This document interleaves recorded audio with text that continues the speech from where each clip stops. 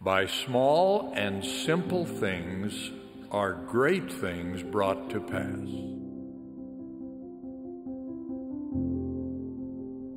Consider the scripture study we've been taught to incorporate into our daily lives. Or consider the personal prayers and the kneeling family prayers that are regular practices for faithful Latter-day Saints. Consider attendance at seminary for youth or institute classes for young adults. Though each of these practices may seem to be small and simple, over time they result in powerful spiritual uplift and growth. This occurs because each of these small and simple things invites the companionship of the Holy Ghost. Another source of spiritual uplift and growth is an ongoing practice of repenting, even of seemingly small transgressions. Our own inspired self-evaluations can help us see how we have fallen short and how we can do better. Such repentance should precede our weekly partaking of the sacrament. Have I done any good in the world today? Have I helped anyone in need? Have I cheered up the sad and helped someone feel glad? If not, I have failed indeed.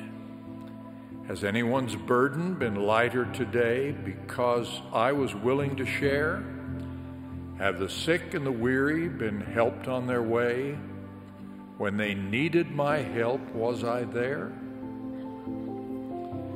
Surely these are small things, but surely they are good examples of what Alma taught his son Helaman. And the Lord God doth work by means to bring about his great and eternal purposes. And by very small means the Lord bringeth about the salvation of many souls.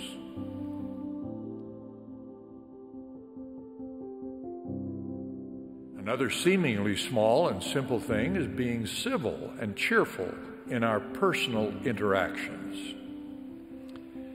None of these desirable small and simple things will lift us to great things unless they are practiced consistently and continuously.